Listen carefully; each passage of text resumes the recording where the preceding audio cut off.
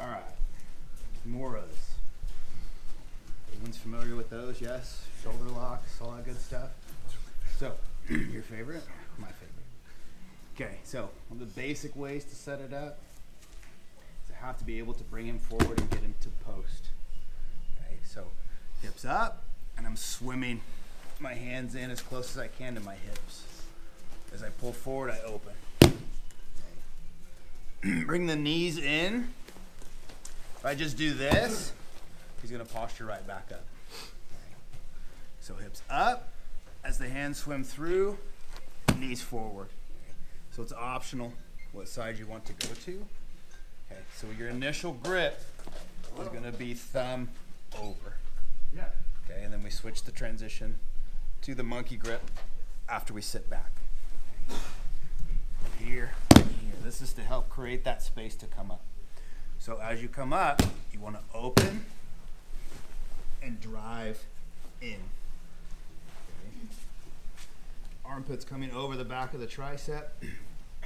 This hand now feeds in front of the elbow. So as you sit back, that's when you transition your grip to thumb over. Okay, at this point, I want to scoot my hips out and reclose my guard. Okay, now a little bit of adjustment here is I want to drive my knuckles up. Okay, elbow comes to the nose, and then I try and touch his hand to the back of his head. Okay, the reason I adjust here is you can see how much farther I have to go to finish.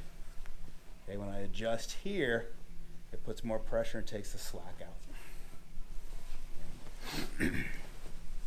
So hips up, knees to the chest, and establish your grip right away. This is to create that distance I need to sit up. Okay. Arm in front, adjust your grip as you sit back, hips out, and reclose your guard here. Adjust the knuckles, elbow to the nose, and hand to the back of the head. Because a lot of times if you don't adjust your hips and you close here, the hand goes back, it's easy for them to defend. And the reason that I like to scoot my hips out is now I'm driving him to that other side, less for him to defend here. If I keep it open, the easiest way for him to defend it is to hop over. So this just keeps him in place and makes it harder for him to straighten the arm or hop to the other side. Everybody got it? That scoots and transition as you sit back. All right, let's mix it up. Try it out.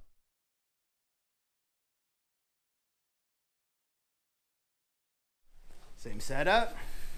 Knees in. So as I sit up, he's going to hug my hip. Okay, so I'm keeping the arm that's over, and one motion, my hips come up. Let me turn. Commit to going for the Kimura to get him to hug. Okay, this is to keep him from basing back out. So hips up, head over the shoulder, and bump.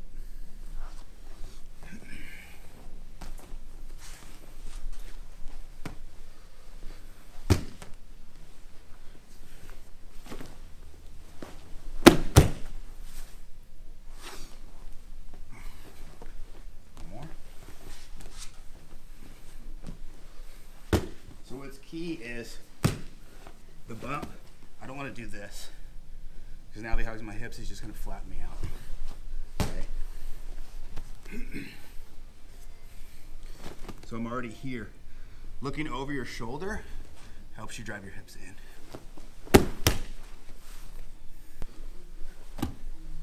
So if he grabs and I try to do this, I have to be able to turn my hips and bump.